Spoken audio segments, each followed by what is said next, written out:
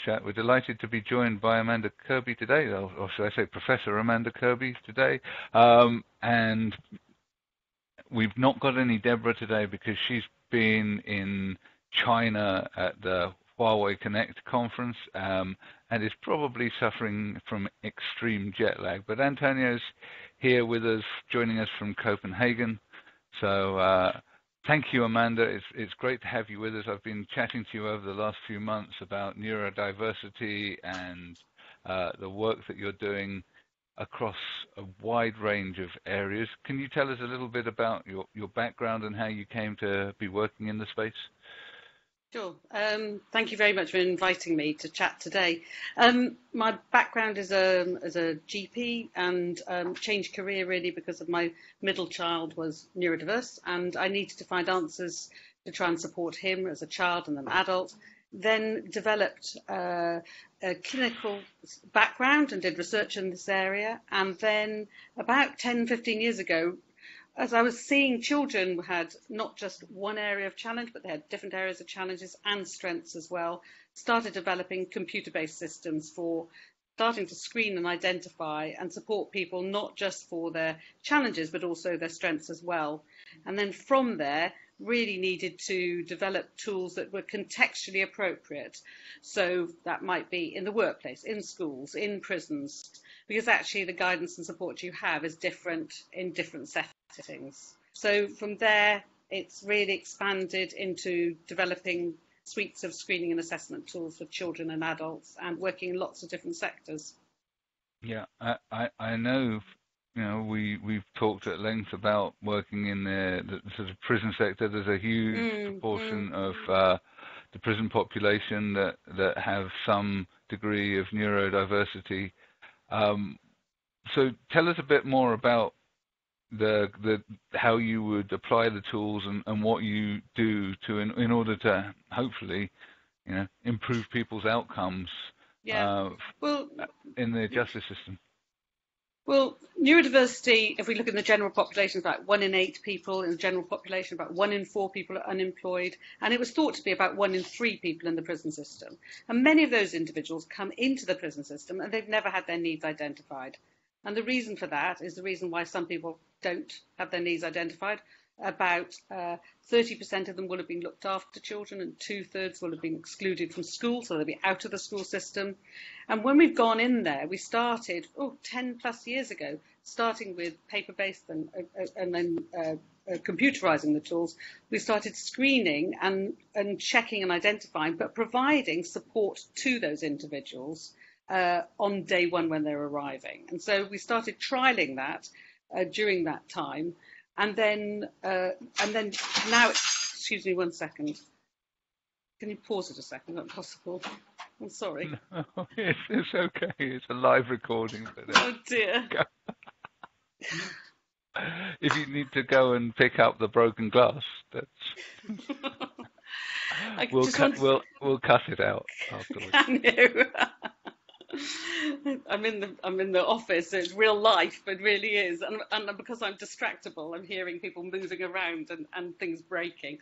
So apologies. Okay, let me go back. Okay. So started screening people in prison 10 plus years ago, and at that point we started seeing that actually it wasn't around 30%, it was 40-50% of people coming through who'd not had their needs identified. We were able to provide them with person-centred support for them and also for their staff. And that was important because part of what we found is that staff in the prisons didn't have a knowledge around neurodiversity as well, and were waiting to support somebody who had a diagnosis. And what we were doing is actually no, because maybe they don't hit the radar sufficiently to get the diagnosis, yet they've got lots of difficulty in a number of ways. I can explain that a bit more by thinking about balls in buckets, okay? So yes, please. So we have different coloured balls in our buckets which represent our strengths and challenges. And if we have lots of coloured blue balls which have got reading, spelling, writing, and if you have enough of those blue balls, you get a diagnosis for dyslexia. The reality is what we've worked out over the last few years is neurodiversity is lots of mixture of lots of different coloured balls, and that's the reality of each person. So one person might have some red balls, attention concentrations and spelling balls. They might have a green ball in terms of working with people in a group. But actually systems really look at people in channels. They look at single colours. So you only look at dyslexia and you don't look at the ADHD traits, or you only look at autism and you don't look at dyspraxia traits.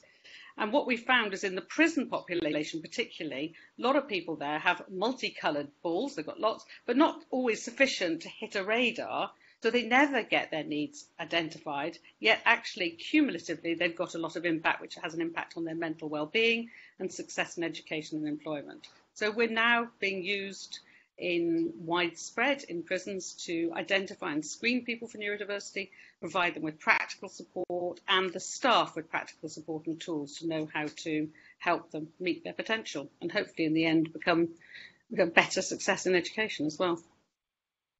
Excellent. And I've seen you've been blogging on LinkedIn about the buckets, and for me this is quite personal because I've been going through that whole sort of journey myself where I've had one diagnosis and then now I'm going to end up with another one,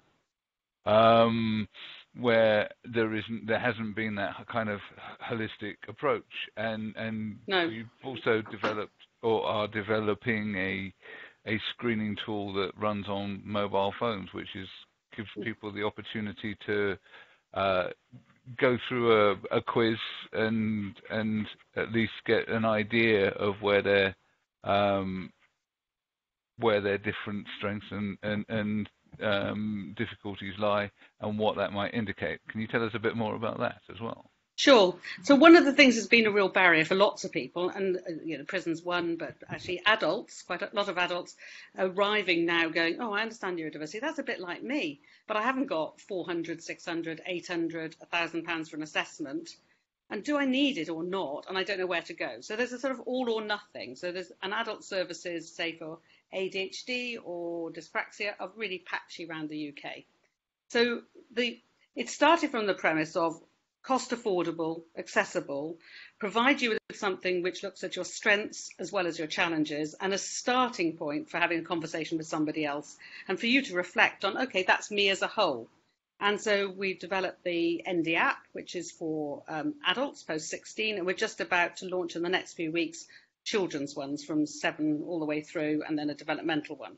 And my premise for that is that at the moment, if you think you might be dyslexic, or you think you might have ADHD, or you think like yourself, Neil, you've got dyslexia, but somebody else now has told me these bits, oh, that's a bit like me, and this is a bit like me, and actually getting a holistic view of who you are and how to support yourself is really difficult, and it's virtually impossible to have a neurodiverse assessment as a whole. And so that's why we developed the apps that are cost effective and accessible for everybody. Amanda, you mentioned about the fact that people that were in prison and were being diagnosed.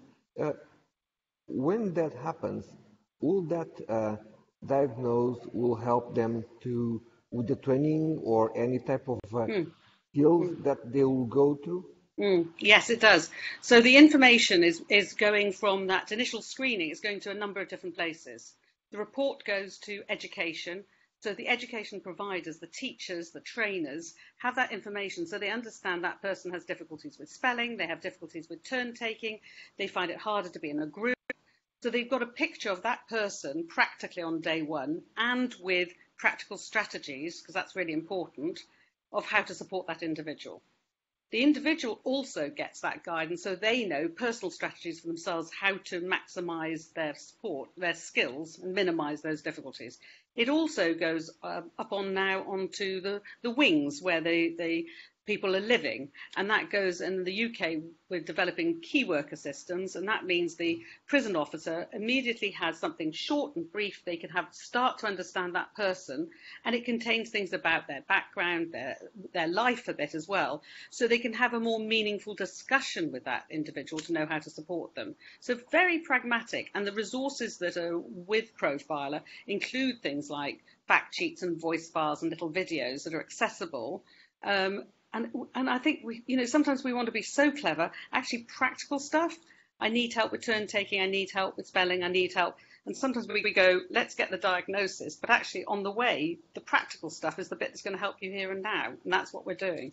But the data, the big data, and we've screened more than 25,000 people in the prisons now, is really helping to shape and look at what are the patterns with association with things like mental health and self-harm and well-being, are then helping to start to target, okay, those patterns are important for us to understand. So it provides the data for research and also targeting future services. Is there already enough data that can tell us the impact of that is having in people returning back to prison? Well, that's an interesting question. The difficulty is the tool is, I would say, you need a good driver to drive your car. And so how it's being used, where it's being used, and the information when they come out of prison is the next bit of that puzzle. So what we have to do now is we're starting to work with probation, youth services, we're working into employment, and we have to start by now following people out. And that hasn't been particularly done till now. We're starting that process to say, okay, exactly that. If we support people, but our tools are part of it, because the support we're targeting might be finding housing. It might be targeting that they need to go and see their doctor. It might be about relationships. It might be about debt management. And that's what the tool's targeting and providing the important information for that person. But the systems have to support that person as well. So the tool is part of the solution. It's not the solution. It's got to be integrated into the services that people pick that up and help signpost people appropriately and in a timely manner. But you think that if the application of the knowledge about the people leaving prison is put to good use, that it's likely to hopefully reduce recidivism rates because people are going into employment rather than falling out again. And so I guess the next steps are to do a kind of longitudinal study on some of this to verify that, because I'm very interested in not just longitudinal studies of this, but long-term efficacy of programs like this, where we're taking a holistic view, because as you say, you've got these diagnoses in silos. We've also got systems that are siloed. So you've got multiple different silos. So you've got the silos of your condition or your diagnosis of these various conditions. You've got the silos of the prison system, the probation system, the courts systems, and then the multiple different silos of different employers. I mean, for goodness sake, Antonio and I both working in a large company, 110,000 employees. We know plenty about silos, even within one employer. So finding out ways of doing this, and I think joining stuff together is really something that is of interest to me. I'm very interested in sort of the whole sort of benefits and support infrastructure around disability as a whole, not just neurodiversity. But I think that the approach that you're taking, where you're looking at intersectionalities of neurodiversity, could equally apply to intersectionalities of disability, because you're already doing that with mental health and other bits as well. So, and we are more broader than, and neurodiversity is the place where I've come from. It's my background and researching clinically, but actually it's a person-centered approach. So, so our tools, some of our tools are used in universities for screening all the students coming through. So some of the, and some of the modules that are in there are things like study skills, well-being. That's just as applicable to somebody who is neurodiverse as somebody who isn't neurodiverse. So the solution we're trying to, because neurodiversity, or this umbrella of, in the past you've got ADHD, dyslexia, all separate silos, we're saying actually the rationale for supporting somebody is their pattern of strengths and challenges. And actually that is as applicable to somebody who has got cerebral palsy, or somebody who's got depression, or somebody who's in a wheelchair and has got a physical disability. Each person's profile of strengths and challenges is contextually driven to where they're living, what they're doing, what their background is, and what their current challenges are. So the concept is exactly the same. We've worked with Into Employment, and they're screening everybody who's coming through and then providing them with the support they need in terms of employability skills, training skills, and then looking what the gaps are. So it actually is just as applicable, really is. Yeah. You know, as long as you take a person-centered view, the biggest barrier really often is, as you said, Neil, professional silos, data management. Sometimes the barrier is people are worried about how the data is going to be handled and where it's going to go. It's sometimes about training. So we embed training tools into the systems as well. So if somebody's never heard of neurodiversity, how do they know the value of why we're doing this? So we'd embed information about that and why take this sort of approach into the system as well. But it's about services are often separate and they use different language as well. So in the past we've had hidden impairments, specific learning difficulties, developmental disorders, neurodiversity, developmental disorders, all these different terms. The language needs to be consistent, that we're talking about people and understanding the person, and that's still a challenge. I'm also interested when you're talking about going into business about sort of finding people's strengths, because as a business, money is reliant on people being productive, and I think I've done a number of sort of personality profiling tools, and now there's a lot of criticism on Tinternet at the moment about some of these. The MBTI has now been called the business equivalent of astrology, but at the same time, I think that some of these things help you and help teams understand each other and understand the dynamics of teams. So can the profiling actually be a way of finding people's strengths and maybe more at a wider level rather than just at profiling? How do we get businesses and employers to stop asking everybody to be generalists? Because we've had this thing, I think in recent years where we've gone, oh look, you've got a computer, so you can do all your own admin now. You can do the computer's going to mean that you can do a bit of everything badly. Badly. and so I do a lot of things badly now that previously maybe we would have found that people had specialisms for. So do you think there is an opportunity to revisit how we do work and look at revisiting specialisms and everything else? Because I think that this whole sort of generalism thing is actually probably quite stressful for a lot of people and not actually getting the best out of everyone. No. So I think if we harness the talent, so if we look at a profile and you say you're really good analytically or you're really good as a communicator, we want to try and capture those. And I suppose a challenge comes in two ways. One, if you've got deep difficulties in one area, and you're having to write and record reports, and it's really problematic, and that's where accessible technology can come in and help. So if your spike is up here, but your dip is down there, how do we pull this up to help you maximize your talent? And that's about you as an individual profile.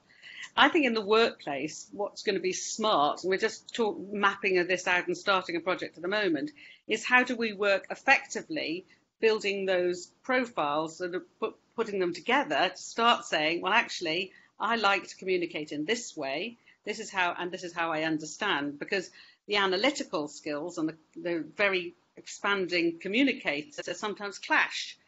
And actually, if we're looking in the creative industries or in technical industries or STEMs, it doesn't matter, because actually you can have a mixture of talents. The next stage through is how do we effectively communicate in the styles that marry each other? And that's taking your neurodiverse profiles, minimizing your challenges and maximizing the spikes, and then saying, actually, we can work together to know how we best communicate. And I think there is a basis for that. And it moves away from, I think it's the next stage of some of the mapping that's been done by companies to say how do teams work. And it's a part of that, but it's also more internally reflective. And you can say some of this is like astronomy, but sometimes reflecting on how you do things is useful, isn't it? Yeah. You know, Sorry, I think I said self-reflection. yeah. Astrology. You said Yes, astrology, and I said astrology. astronomy. Yes. It's still looking in the stars. yeah, yeah, but I think Similar there's a base. bit more science.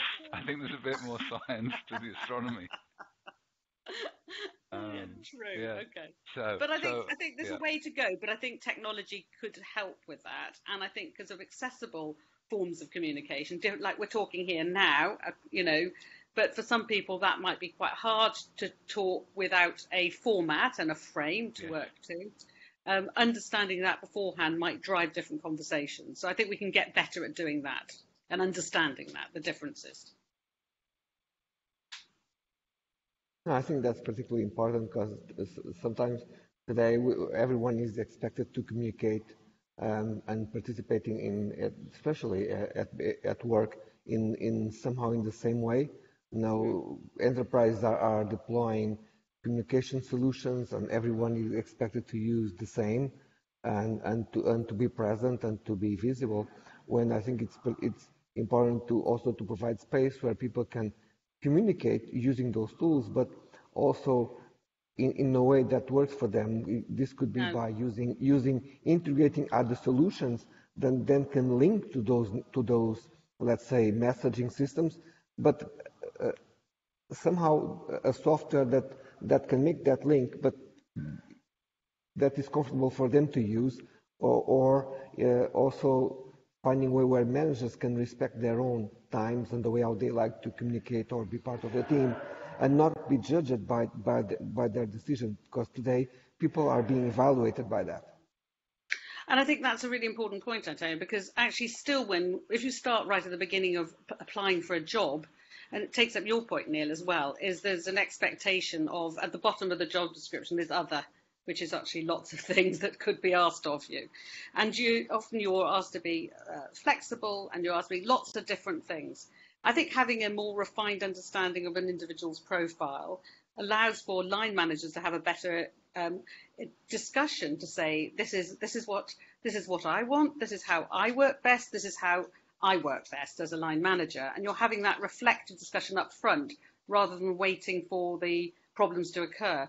And I think the thing is, with improved accessible technology, we have got the means of now, providing emails. We can put them in bold, we can put them in colour, we can use Skype for communication, we can write notes in chat, to reinforce what we're saying. We have a lot of choices about how we communicate. And I think it's about having those discussions openly. It starts even at interviews. How are we judged for a job in an interview, which is hugely biased? If you are good at communicating, it's brilliant, but you might not actually be any good at your job. That's the reality of the situation. And we've had that, people who've been brilliant at interviews and rubbish in their job. The reverse of that, you might be taking somebody on for their technical skills, but they're never going to be customer facing. They don't need to be brilliant at communication, yet they still have to go through the same interview process. So I think that even doing that up front to find out what's the best basis of bringing somebody on into your company changes the face of how you do things. We've just been working with a large organisation doing reverse job matching. So we've been going in and profiling people who are doing the job already, and then creating job descriptions to marry with the people who are doing the job. And what we found there was actually the people doing the job, qualifications didn't make any difference. So, those who had master's degree, who didn't have, A levels or many GCSEs, still didn't flag up who was doing the job the best. And it actually created job descriptions which married much more to the job itself, rather than actually saying, here's an HR job, here's an admin job, and taking one off the shelf, which is often what we do. We just tweak it. Mm-hmm. So I think technology can really frame much more getting the right people in the right jobs as well. So, and this is interesting to me. There's a lot of stuff going on in companies where they're looking at finding the right fit. And so Antonia's just posted in the window about cultural fit, and I think that's true. And sometimes we worry too much about cultural fit, and you end up with homogeneity rather than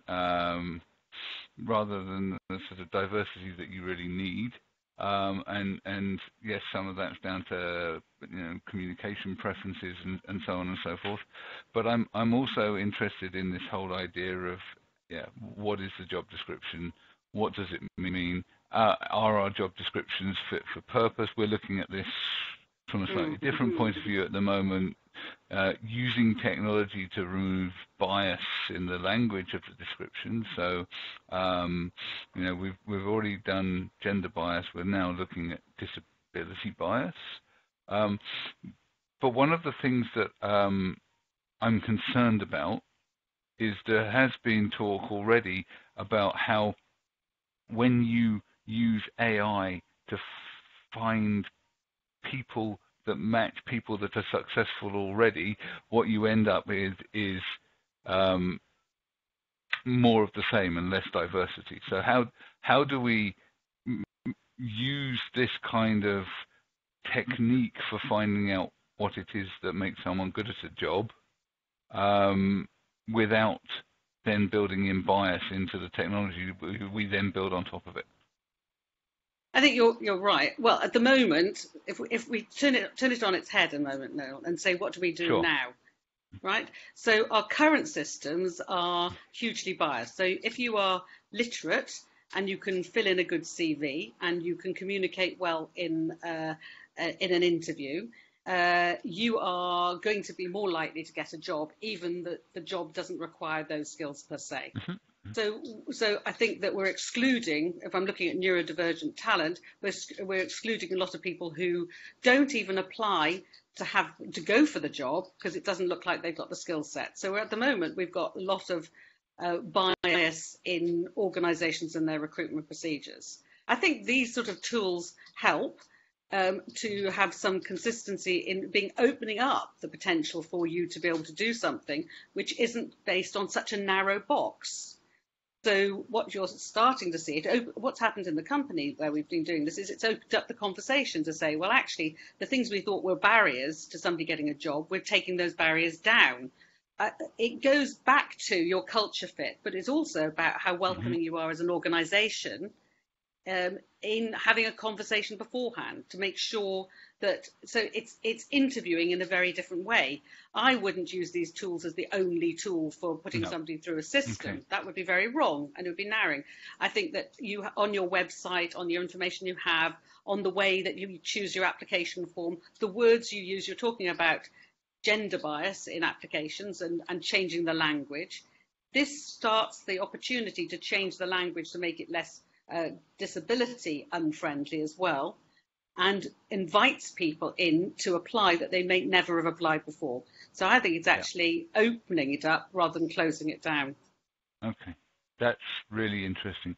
We've reached the end of our half an hour. I need to thank all of the people that help us sustain AXSchat. So MyClearText, Barclays Access, and Microlink PC. Thank you, Amanda. I'm really looking forward to you joining us on Twitter.